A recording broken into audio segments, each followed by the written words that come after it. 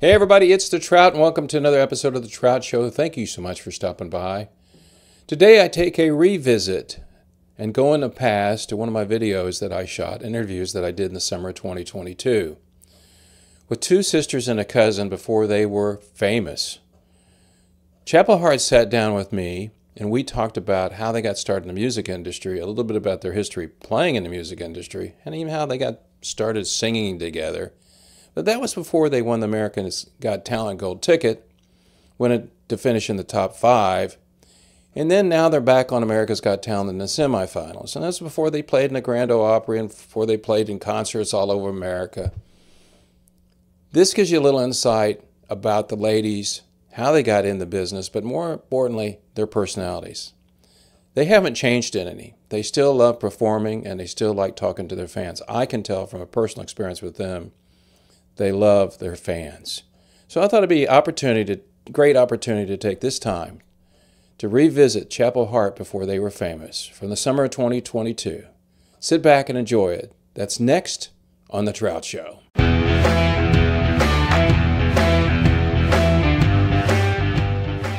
When I started reading your bio, and I always check the internet for all the history of people. And it's interesting to me because the fact is that people always think when you come and you're all of a sudden kind of the hot talent that you just kind of showed up, that you hadn't been working very hard. So I look at it and I said to myself, all right, here's the deal. Poplarville, Mississippi. I mean, which one of you wrote the script? We're going to grow up in a town of about 2,300. We're going to start singing. My mom's going to say, find another job. Don't become a singer. I went through that too. Hey, right. And then we go, was it New Orleans where you're busking or doing your thing down there? And then, so how did you all get together? I know you're all related. Two of you really close, then kind of close. But how did you decide? Did you start in church? Is the question I always ask people. Yes, I think church is a great place to start in, and especially in our family. So just kind of right off the bat, our grandmother had 17 children and there's 108 cousins. And so we so give him a second to take that in. He's like, oh, what? Somebody was like, we're not just gonna skim over, you got 108 cousins. And so so there was always a ton of us, but everything was revolved around music. I said a lot of people went to church on like Sundays and Wednesdays. We were literally there all the time. 7 days a week. Look, Baptist. Sounds like Baptist to me. There you go. You already know. I know. You already know. I've been there, done that. So it was church every day. And then even when we weren't at church, Trea uses the term, she said, I didn't realize, like, I was living like a musical. Like, being with our family was like living in a musical. Like, if you had Christmas, it was revolved around music. Birthdays, it was revolved around music. If it was, a funeral, a divorce party, wedding, don't really matter. Doesn't matter. You just got to have some songs. Gotcha. Yeah. Yes. And so it was just, everything was always surrounded around and with music. And so, and that, I think that's probably where, the root of it all started.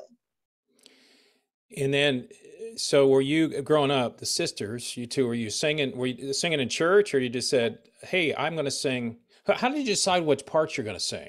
That's the question I always have. I mean, one of you had to sing high, had to do the harmony. Which one of you said, I'll just do the regular stuff? Well, Dev and I, I think ours is a little different. So our dad's a pastor, and he would often, we would go places and we'd like all ride over there together. And then we get at church and he would say, like, my daughter Danica is here. She's going to sing. I'm like, you could have told me this in the car. Like, I'd have had something prepared. And so finally I got to the place where I was like, look, it's Dev and we got a younger brother, KJ. And I was like, look, if y'all gonna stay, y'all gonna work. If I'm gonna sing, y'all gonna sing. And so I was already singing the melodies. I was like, you're taking the top, KJ, you take the bottom. And so now KJ was like 5 to 6 years old at the time. Literally. Wow. And she was the hardest vocal coach ever. Okay, like he was like 6, and like he's singing these 6 and 10 years old, and Danica has us singing like these full inspirational gospel choir songs, and I wasn't cutting no corners. Can we please just go to sleep? She's like, you can go to sleep after you get these notes right. And I'm like, you know what? And so hence is how she became a soprano. She sings the top. So that's and, how it happened. Yeah, no, and Trees is super duper talented. So usually Tree sings the bottoms, but in the event that usually Dev sings lead, or we need like a top singer, so she either sings the very bottom or the very top, which is very, Oh wow, you know, you got a good range here, strange. kiddo. Got good range. Yeah. If you do that. From the basement to the attic. Do all three of you write music, or do you kind of involved in it? So how does it come up with? I mean, I read about the Jolene song and all that stuff, but you obviously got to keep making music. Do you all kind of share an idea? Somebody says, I have an idea for a song, and then you kind of put it together. How's that work? Yeah. Well, there is no one particular method for us writing songs, because Okay. like we all write. Sometimes we'll write individually and like bring it together, and sometimes we'll like all sit down together and like create a song. But I feel like, especially when we write together, like it's kind of like this perfect balance, because like Dev is like the concept queen. She can take like a sentence and like have a full storyline or a whole idea behind like just this one situation. Right. Danica like has this very almost creepy way of like just going in and grabbing your heart and like just ripping it out even when you're not expecting it. And then me, like, I just like words. It doesn't matter if it like needs to be tongue in cheek, or, you know, like just a way to kind of like shape this phrase to like fit whatever you're going for. But it's kind of like it's like a little dream team, but there's no particular way that it comes about. You're kind of living, kind of pinching yourself. I mean, you have to be getting up in the morning and go, really? We're going to be doing this today, and tomorrow I'm in Nashville. I mean, did any of you, and I'm just asking, any of you actually predict that you'd be here? Did who was the dreamer? Any of you, or all of you? Look, I am, and truly have been the dreamer since I was a kid. And I still am like, pinch myself every morning. Crazy. We always talk about our Uncle Billy, like, so, you know, meeting Billy Gibbons, and he has just truly taken us in like we're his nieces. Wait a minute. And like, you know, you're talking about Reverend Billy Gibbons? Yes. Reverend, the one, the only. I have a story about him, but go ahead. Come on, we got to hear it. Look. Well, no. So he called us last night and was just like, "Hey, what y'all doing?" And he's just like, it's so random, but it's like the Reverend Billy S. Gibbons is calling us, and we, you know, it's like you said, it's just one of those moments. I had never thought in all of my dreaming that I'd wake up and, you know what I mean, that Billy Gibbons would be calling you and checking in on you and asking you how you doing. You at 3 o'clock. Yeah, like 5 o'clock in the morning. I'm thinking my alarm is going off. I'm like, who made my alarm? I think he's in Europe right now. And I think that's where he is. He was in Canada, but he's back in Canada. That's right. He was in Newfoundland, because I thought, there's people in Newfoundland.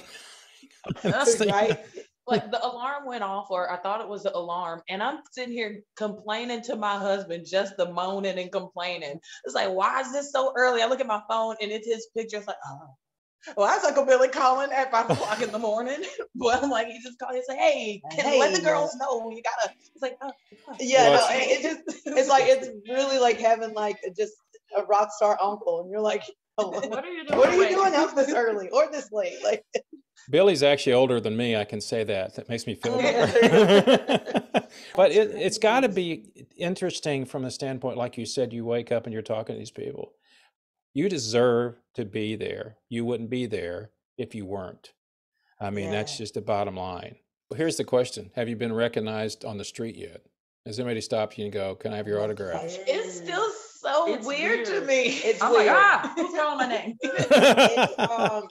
Especially like, when I say home, I mean like home area, New Orleans, Mississippi, and people are like, "Oh my God, it's them!" You know, we were eating lunch, and there was like the waitress had to like rock paper scissors who was going to take our table, and so like she was just so like super, and I mean like it's just super like we're just honored, and we tell people all the time and it's, you know, some people are like, we hate to bother you. I'm like, the only reason that you can, like, you are the reason that you can bother us. Like, grab a picture. Like, no, not all the time do we look good, but nevertheless, like, you are more than welcome to get the picture if you want.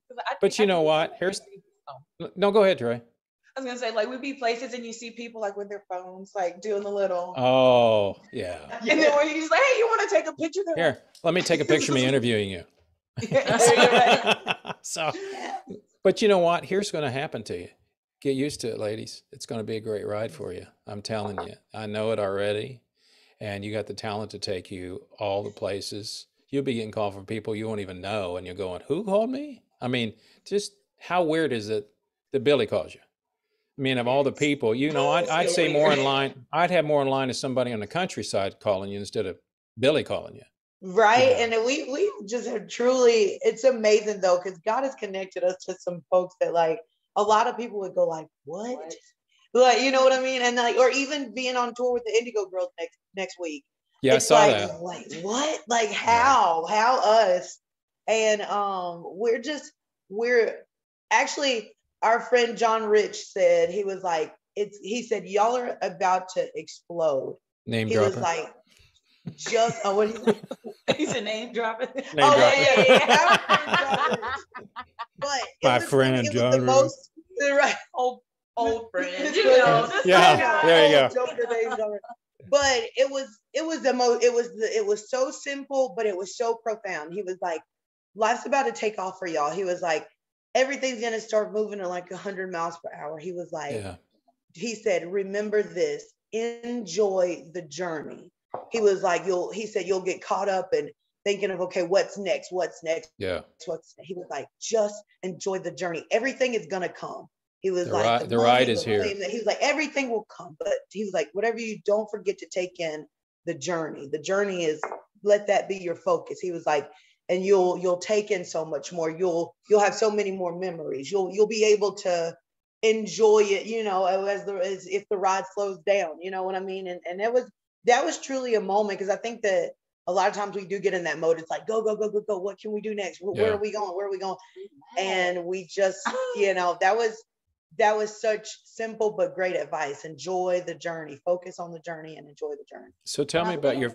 No, go ahead. Go ahead. I was gonna say, I think the only way for me to truly enjoy this journey is just punching them in the face at least once a month. She's so mean. She is so mean. I remember you saying something like you didn't get nobody a Mother's Day gift. I remember saying the Mother's Day gift thing. I heard about that too. Listen, I don't know why people think Danica is my mother. I am. But that has to be. And apparently I didn't do a good job in the discipline department. So, because now she's trying to fight. Right. Mother's Day gift. Like, so strike 3 is coming. That's right. What shall it be?